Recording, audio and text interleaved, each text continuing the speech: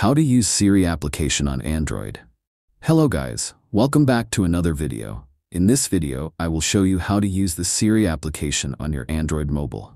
Now, we all know that Siri is not available on Android, but I have found a way to make it work. Yes, you can actually use the Siri application on your Android phone. Watch this video till the end to see how it's done. First, you need to download an application from the Google Play Store. The name of the app is Voice Access. I have already downloaded it, so I will open it now. Tap on OK and wait for a few seconds. Now enable accessibility, turn it on, tap Allow, and go back. Now go back again and wait for a few seconds. Tap on Agree, then turn on the frame option.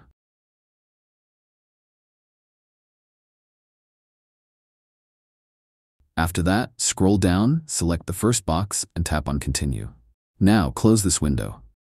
Once that is done, tap on the Voice Access application icon, and now you can control your mobile with your voice, just like using Siri on an iPhone. Try these commands. Open YouTube, YouTube will open. Scroll down, it will scroll automatically.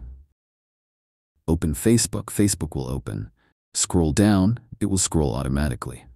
As you can see, Siri is now working on Android. You can control your phone, open apps, scroll, and navigate, all with your voice.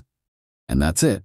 Now, you can use the Siri application on your Android mobile with this simple method.